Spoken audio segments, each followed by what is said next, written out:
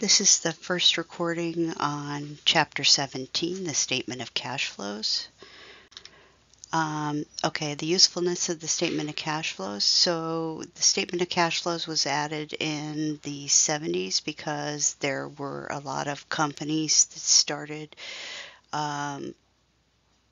startup companies that started becoming listed on stock exchanges in the 70s, and a lot of these startup companies were going bankrupt, and investors didn't understand why that was happening.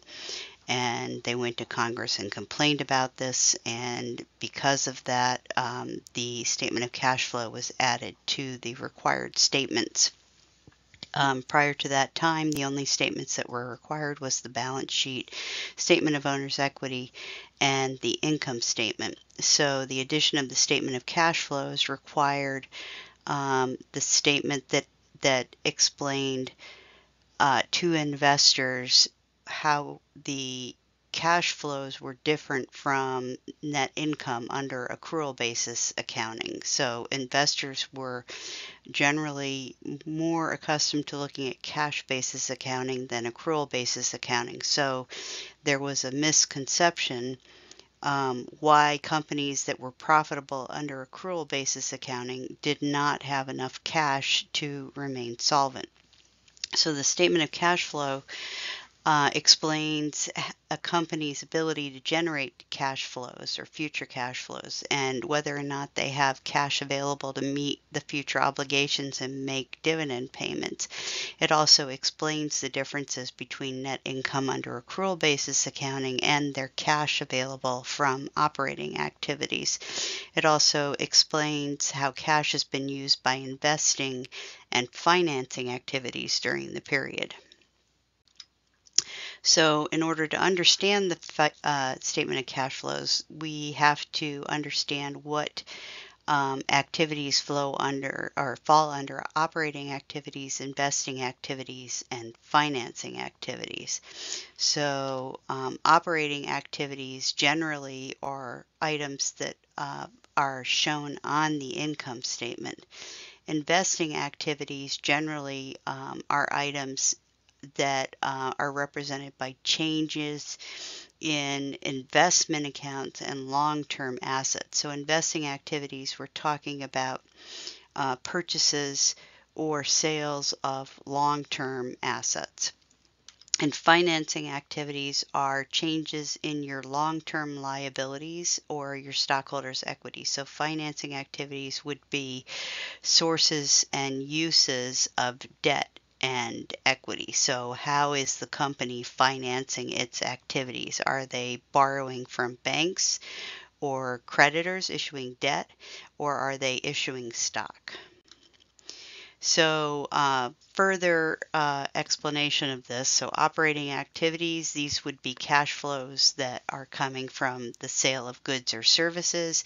They could be interest received or dividends received. And for cash outflows, these would be payments for inventory items, payments for employee wages, payments for taxes to the government, payments for interest when we have interest due on amounts that have been borrowed, payments for expenses such as utilities or property taxes or supplies needed for business operations. So those would be different operating inflows and different operating outflows, cash outflows.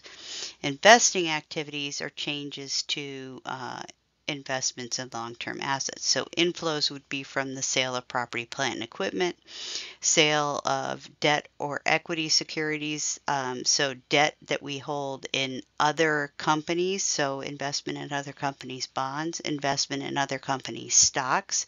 So when we sell those investments, those would be cash inflows, or when we collect loans we've made to other companies. And then cash outflows for investing activities would be the purchase of property, plant, and equipment, or the purchase of investments in other companies, or if we make a loan to another company.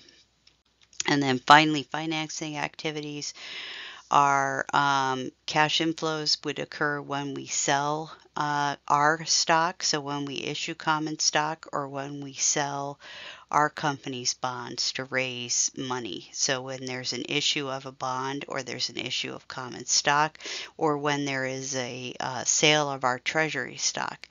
And cash outflows would occur when we make dividend payments. So this only holds for cash dividends.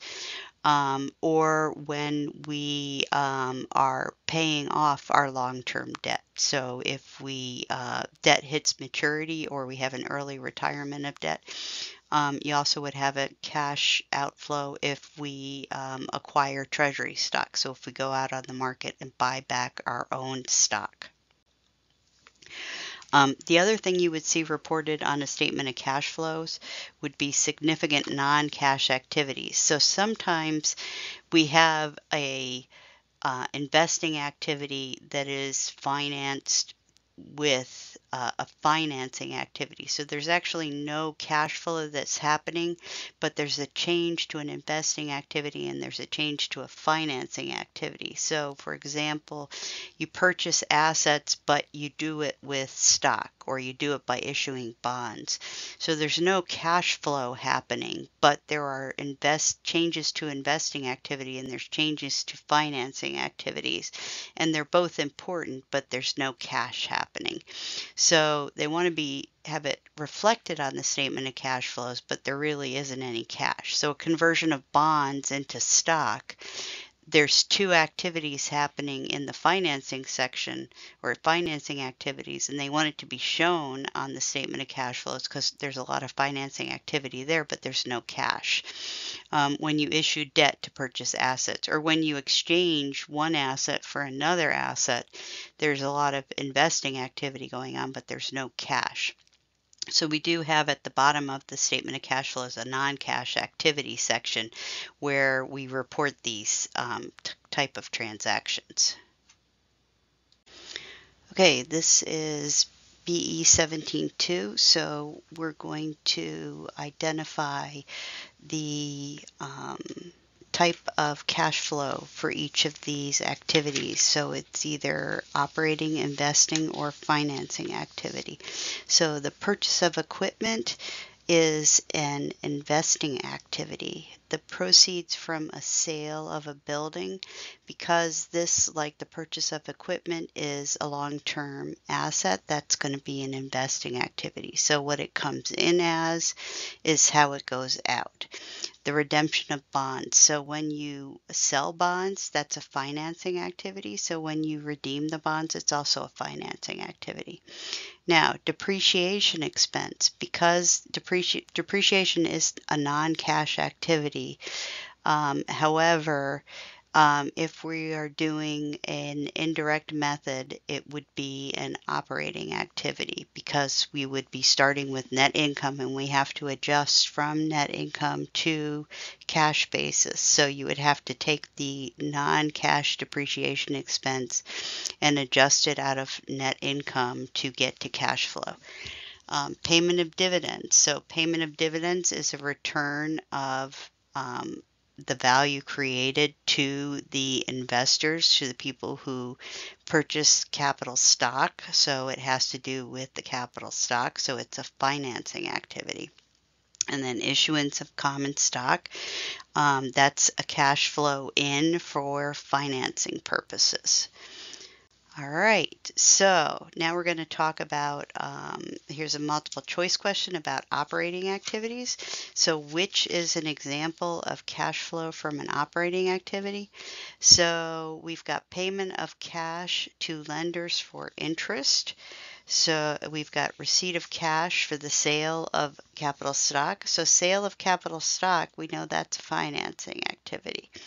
Payment of cash dividends to the company's stockholders, that has to do with financing activity because dividends are a distribution of value to the stockholders, so that's a financing activity. So we know it can't be none of the above. So, well, it could be none of the above actually because these two are financing. But when we pay cash for interest, that is going to be treated as an operating activity. So the answer to this would be A. which is an example of an investing activity. So receipt of cash from the issuance of bonds. So bonds is a financing activity. Payment of cash to repurchase outstanding capital stock. So that is a treasury stock. That is going to be a financing activity. Receipt of cash from the sale of equipment. That would be an investing activity. And payment of cash to suppliers for inventory. That's an operating activity. So investing would be letter C. Okay, so two ways to do your statement of cash flows. There's a direct method and an indirect method. So direct method is actually the method that GAAP would prefer that is used. However, the majority of companies actually do the indirect method. The indirect method starts with net income and adjusts it to cash flow. Both methods do the same steps for investing and financing activities. So,